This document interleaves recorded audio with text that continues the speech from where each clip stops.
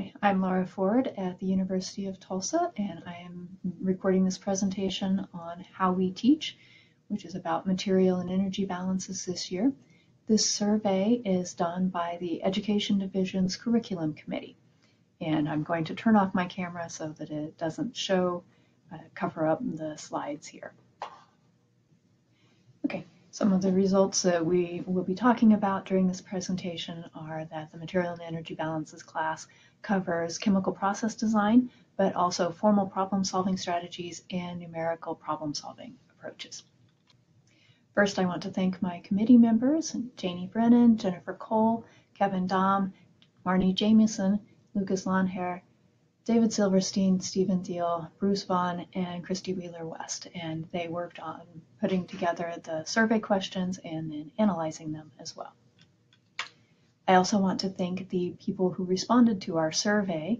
In case you haven't responded to the survey, the link is up at the top. We've had, depending upon the number of questions, 78 or 79 respondents, and the schools are listed here. If we have a number after it, that means that 2 different faculty members both responded to the survey. Regarding the type of system that the schools are on, 4 of them are on the quarter system and 74 are on the semester system, and 77 of the schools are ABET accredited and 2 are accredited by Engineers Canada. We asked what students are the courses taught, and the vast majority of the schools teach material and energy balances to first-term sophomores. There are also some who cover the class anywhere from first-term freshmen through third-term sophomore year. We were curious who was in the classes for material and energy balances, and half of the classes have only chemical engineers in them. The other common students are other engineering majors, primarily biomedical, engineering, physics, mechanical, and environmental engineering and biological engineering. We also have students from chemistry and physics and a scattering of other majors in the classes. For prerequisites, general chemistry is required by all of the classes. Then Calculus 1, Calculus 2 are often required, and Physics 1 is often required. In this diagram, we asked about the expectations for experience with software coming into the class. The blue bars represent that we don't expect them to have any experience. The red ones are novice experience. Green is that they are experienced, and purple is that they are proficient users of this type of software. So looking at all of the blue on the diagram, we don't expect very much software experience coming into the course. What we do expect some is word processing, spreadsheets, and presentation software. Now, we also have some schools that expect computerized algebra systems and a few other computer programming and some other things. But combining the red and the blue, we generally do not expect them to have much experience. Looking at the purple, the green, and the red together, we can see that we do expect them to have at least some experience with the word processing, spreadsheets, and presentation software. Of the schools that do expect some software experience, MATLAB is the computer algebra system that we expect by far. And then for programming languages, Python is the most common over VBA, C++, and Java. To do the computer work, most of the universities do provide computer labs. Those computer labs are maintained by the college usually. We do not require the students to buy computers, so 61% of the 74 schools said that they do not require a computer to be purchased by the students. The computer labs that the universities do provide are primarily Windows computers. The majority of our schools do require only one course, and that course is usually 3 credit hours. So on the left-hand side, we have the number of courses required. 73% of the schools require only one course, and 25% require 2 courses. The quarter system schools are evenly split between requiring one course and 2 courses. 87 courses were described as far as the number of hours that they have, and nearly 2/3 of those courses are 3 credit hours, a quarter are 4 credit hours, and there are a substantial number that are only 2 credit hours. And I looked, and the difference between having a first class and a second class, the second classes were not more frequently 2 credit hours or 4 credit hours as far as I could tell. For assessments, exams, and individual homework are used at many of the universities. Pre-announced quizzes are also common, and participation in team homework are common. We asked in a bit more detail about the case studies. These were used by 28% of the total respondents. As far as why they use them, often because it provides context and some real-world practice. 55% of the case studies were used as in-class activities, either as discussions or examples or assignments, and then just over 1/3 were used as out-of-class activities for projects or homework. We didn't have details on 25% of how the projects were used. One place that was mentioned as a source for projects was the repository at West Virginia University, and the link is down at the bottom of the page here. As expected, the American engineering system and British units are not used very commonly in the material and energy balance course. Most of the classes use over 75% SI units in their examples and work, and then another 43% use a mixture of both SI and American engineering system. This is a plot of the percent of assignments that are turned in that require a computer. The majority of the classes do not require a computer for most of the assignments, so 20% or fewer of the assignments are completed using a computer in over half of the classes.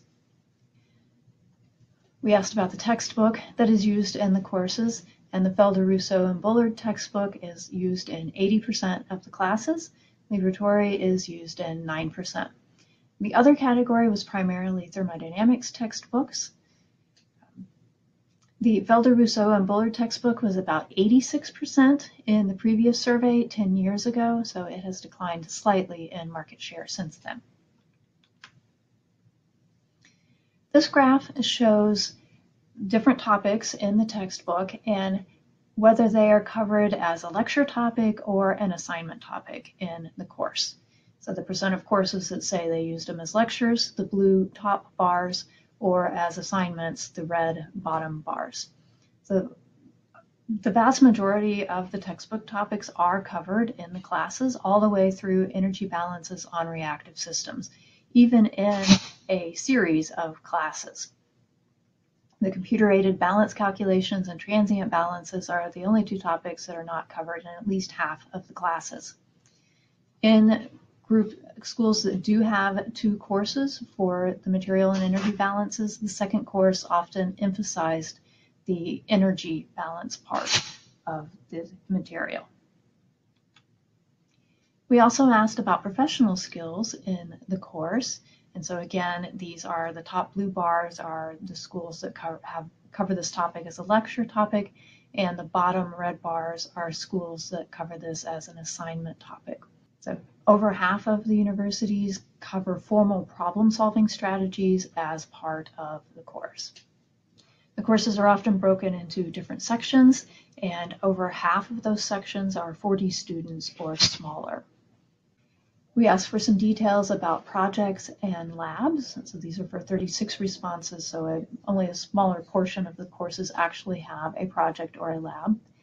But of those projects or labs, sometimes doing a full development of the problem or just doing some calculations. Again, for some professional skills, what do we expect the material and energy balance course to teach in addition to just material and energy balances? So a very common response, as well as numerical approaches to solving equations.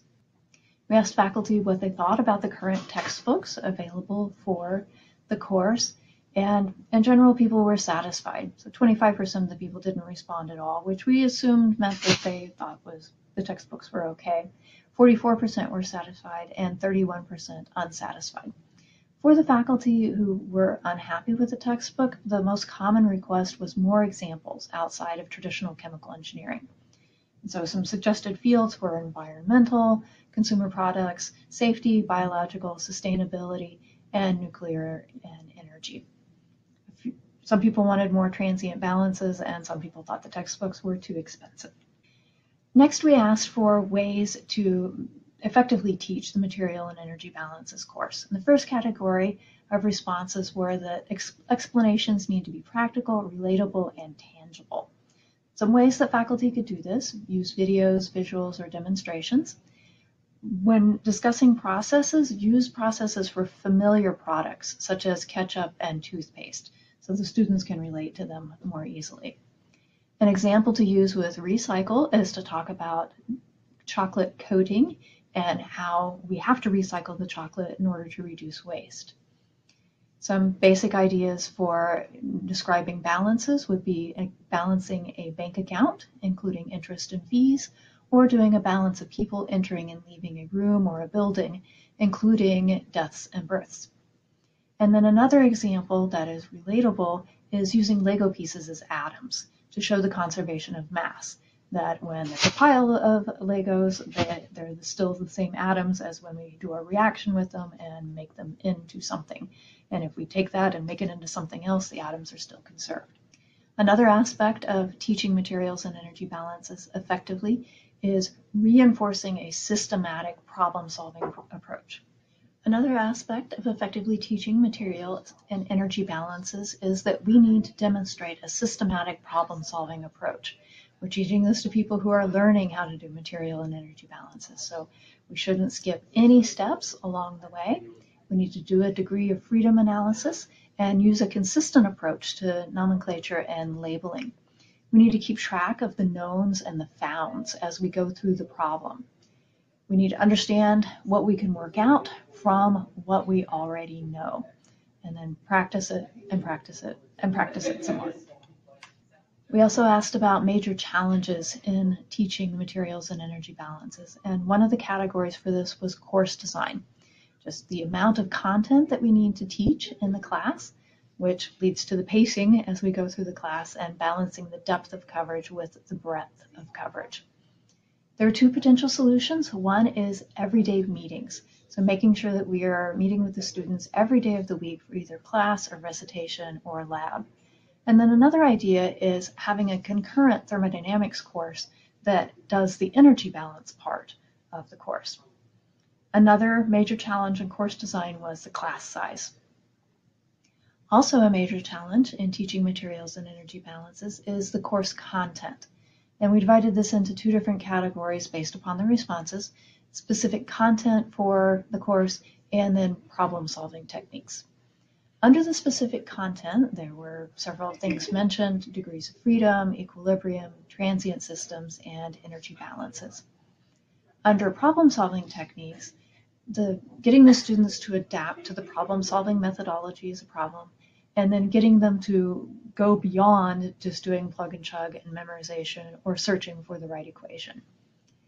It's a challenge to get them to understand the chemical engineering language and drawing flowcharts, and then also mathematical formulations of the problem statements, and they are challenged when they have multiple ways to solve a problem.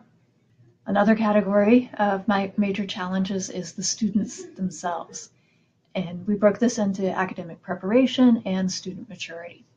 Under academic preparation, of course, there are disparate disparities in preparation or skills among the students, and then they also have weaknesses sometimes in math or chemistry or basic chemical engineering concepts and languages.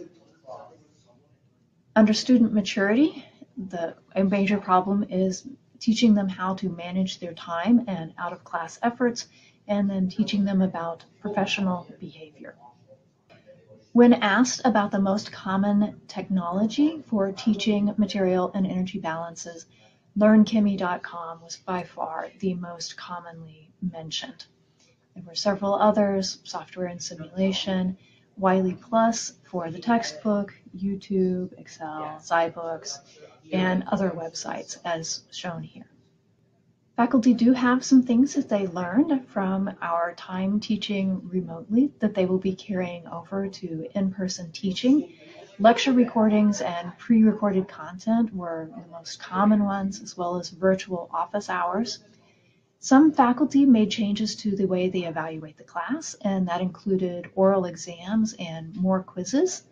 And then others changed yet the entire structure of the course. And so under the other category, some of the faculty created learning communities for the students, and then also broke the class into concept modules to cover the material in a slightly different format. These are some categories that were not mentioned in earlier questions, and we broke these up into different areas as well. So first is structural approaches. Some people treat material and energy balances as two separate courses. The second one, in this case, has an in-depth reactive evaluations and includes technical writing. Another idea, somewhat already mentioned before, is having material and energy balances incorporated into the thermodynamics class, specifically doing reactive systems in thermo. The material and energy balance course can also be done in conjunction with a computational methods class. We mentioned modules a little bit earlier. One school has material and energy balances as a 6-credit-hour course with a 1-credit lab. Another group focuses on things that maybe other schools do in a first-year experience course: effective domains of growth mindset, self-efficacy, metacognition, and belongingness. And another group has elements of surprise in the class to try to keep the students on their toes.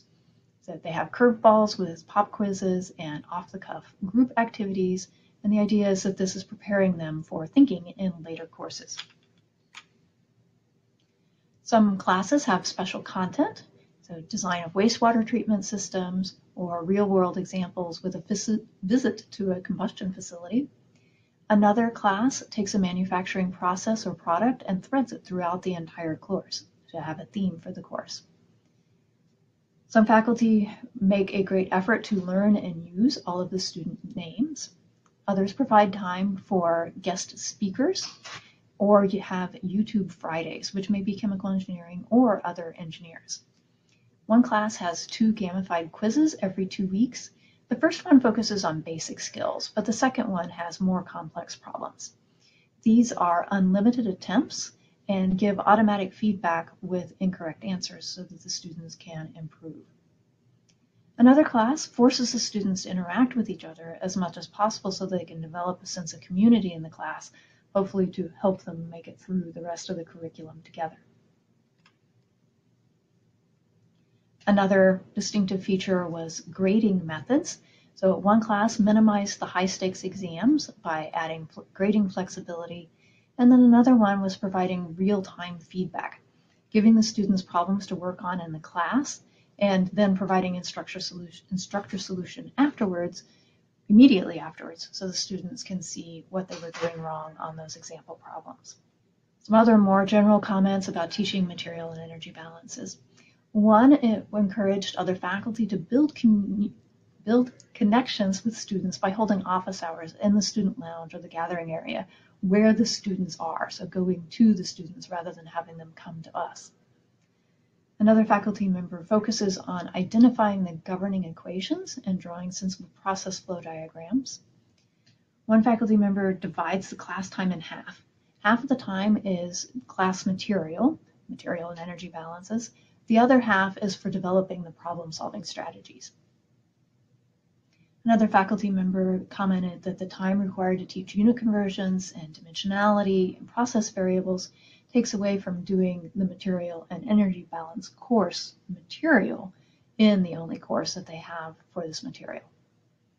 Another department has new faculty teach the material and energy balance course with an experienced faculty mentor the first time through. So on this page, I'm going to summarize some of the things that we found. The material and energy balance course is taught to primarily first-term sophomores, primarily only chemical engineering students, usually in one course that is 3 credit hours. For prerequisites, we have general chemistry and calculus 2, and we expect the students to be novices in most software, maybe know the most about some basic office software for presentations and spreadsheets and word processing. In the class, we assess them with exams and homework and announced quizzes and team homework. There are a few assignments that are required to be done on a computer. We are using the Felder, Russo, and Bullard textbook, and we cover through reactive energy balances in the material. Generally, there are 40 or fewer students per section. If your school has not contributed to the survey yet, I have the survey link up here, and you can look for this video on my YouTube channel in case you want to refer other people to it. Thank you for coming.